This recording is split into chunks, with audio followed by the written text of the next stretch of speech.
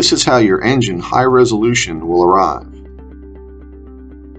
Cut the tape to open the top of the box.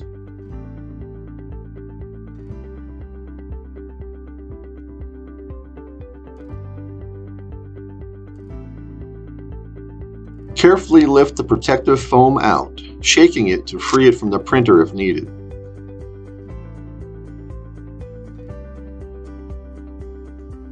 Two people should lift the printer up, one grabbing the spine and rear base, like the gray shirt, the other the front base, like the green shirt, and rotate it, placing it on the work surface.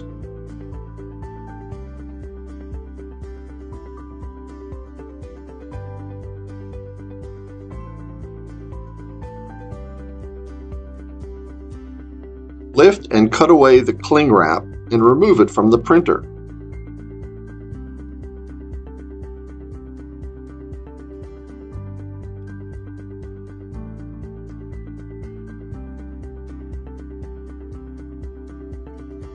Carefully snip off the cable tie from the tablet connectors with pliers. Later models might have the cables on the right side instead. Lift off the protective tape, careful not to damage the cables.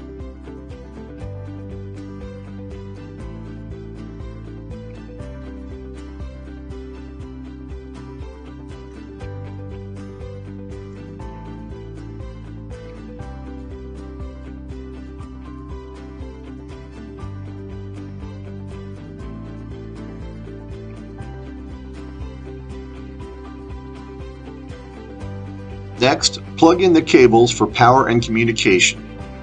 Set the tablet in the cradle. Plug the printer into the power outlet and power up the tablet by holding in the power button for a few seconds.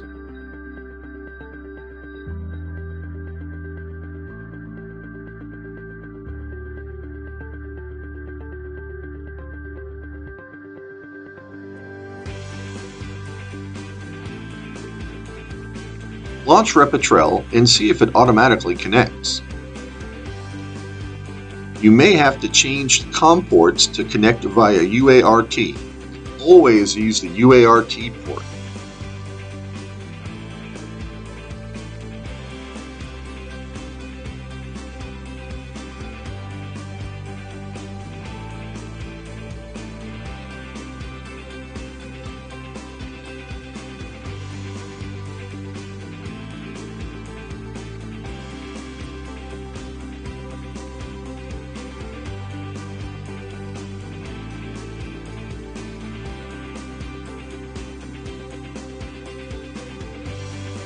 In the message log and at the top of the Repetrel program, you should see UART in the connection info.